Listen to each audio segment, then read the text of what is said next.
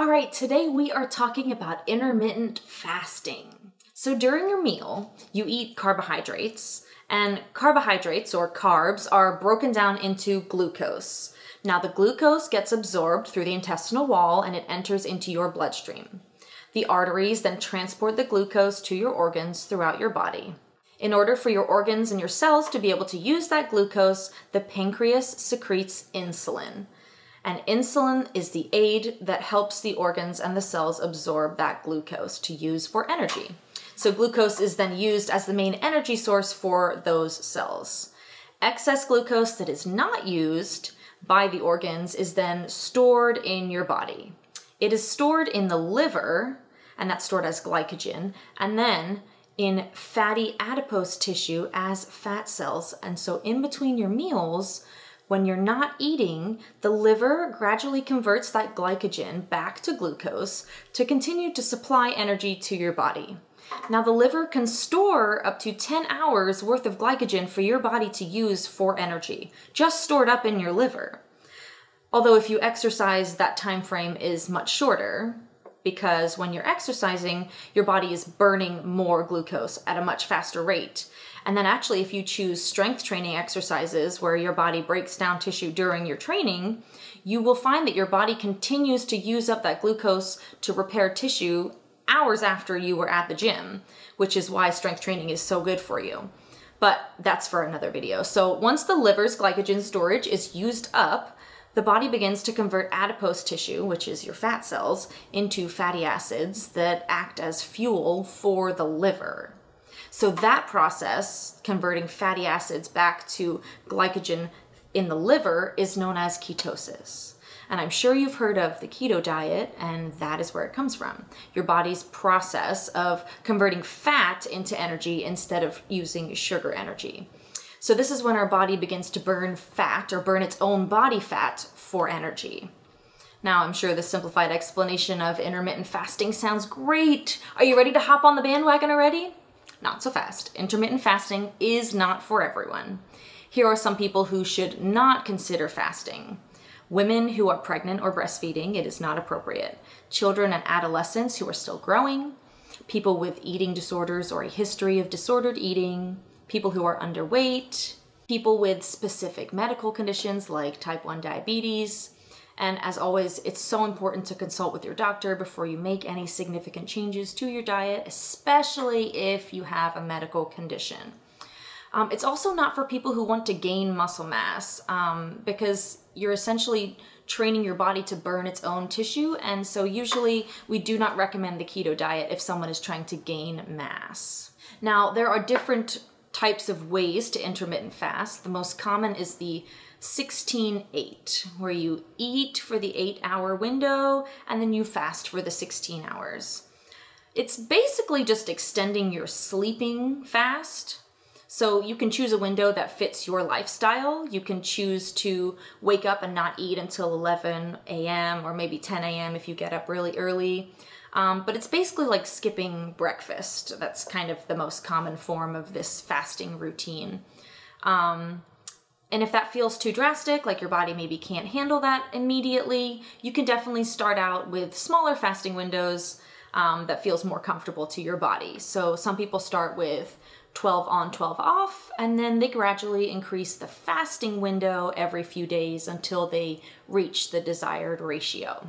Now, during your fasting time, you are allowed and very much encouraged to drink water. It's so important to be staying hydrated during your fasting window.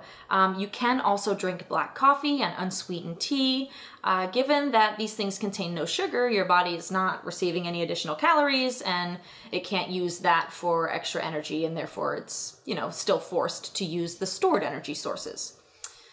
Now remember, the body can store up to 12 hours worth of sugar energy in the liver. So in order for your body to start burning your stored fat from adipose tissue, your fast should be longer than 12 hours. That's why usually the desired window is about 16 hours. During the 8-hour eating window, balanced meals are best. Some medical professionals highly encourage the keto diet, which is an extremely low carbohydrate diet. And while this can work for some, it's not necessary to experience the benefits of intermittent fasting. Given that you're also putting restrictions on your body with the fasting windows, I don't typically recommend also restricting your food groups that drastically as well. So you're already putting restrictions on your body with shorter eating window, especially more than you're used to. So adding additional levels of restriction can often work against your goals and send your body into feeling extremely deprived and having really intense cravings for the things that you're not allowing your body to consume that it has consumed for many, many years. So back to what you can be eating during your eating window, the recommendation is to eat 2 full meals. I find it best to give yourself a balanced meal of whole grains, 2 to 3 servings of vegetables, and a clean and lean protein source. This could look different for everyone, but for example, you could eat a large kale and quinoa salad with grilled chicken. You could do a beef and vegetable stir fry with brown rice, or even a sweet potato with ground turkey and broccoli. I actually used to own and operate a meal prep and delivery business, and this was the formula that we used to build all of our meals for our customers. So roughly 500 to 600 calories per meal, loaded with protein and fiber that will help you stay satiated and prevent the dreaded starvation feelings that we all hate when we're starting a diet. Other things to keep in mind are your total amount of calories that you're consuming. It is best to consult with a dietitian or a nutrition coach to determine specifically how many calories you should be consuming in a day to meet your goals. But just sticking to a 16-8 intermittent fasting and eating window alone is not directly going to cause weight loss. You still must be consuming less calories in your day than you're burning in order to see weight loss results. This also stands true for people who just wish to maintain a healthy weight. So with all of this information, what is the best part of intermittent fasting? Well, first of all, it's free.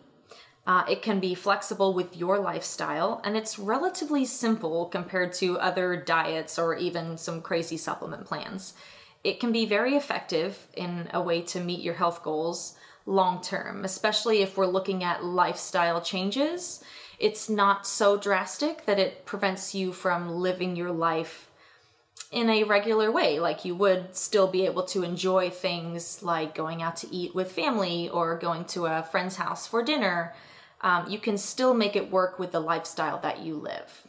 So I hope you found this information helpful, and if there's something else you want to hear about, let me know. You can comment below and let me know a topic that you might want to hear next. Until then, be well, and I'll see you next time.